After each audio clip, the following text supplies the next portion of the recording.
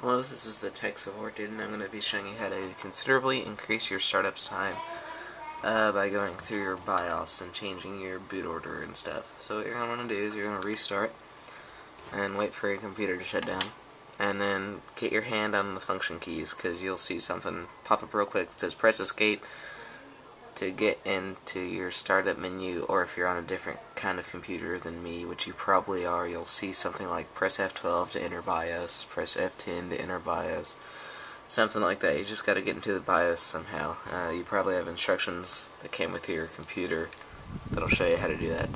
So I just got to press escape, then I have to press F10, and you'll see a screen like this. Okay.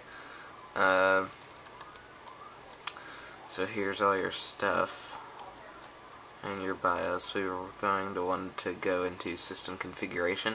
This will probably be a little bit different for you because every computer has a different BIOS.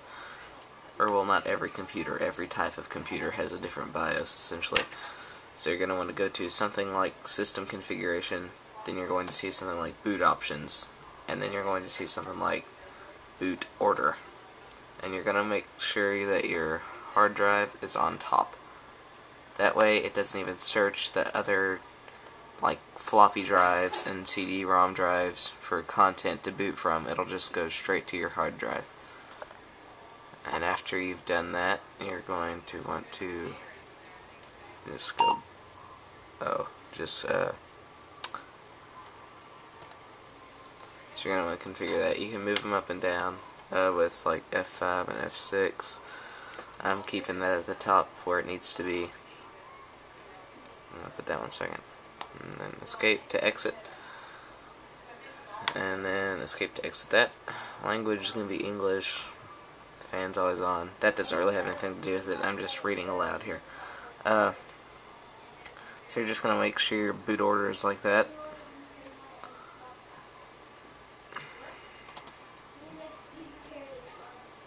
And then if you want to, you can disable CD-ROM boot unless you need to boot from a CD, in which case you can just go in and do a custom boot and do it F10 and F12 delay. That should be at 0. And you should do all that. You should go to exit and exit saving changes. And you should notice that you boot just a little bit faster. The next step is to clean up your startup programs. But this should go just a little bit faster than what it did. Considerably faster. Yeah.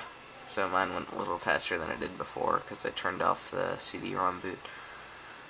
And there you go. You're at your login screen, Windows, Linux, whatever. Considerably faster than you would have been. So that is all for this episode. I'll talk to you guys on Friday.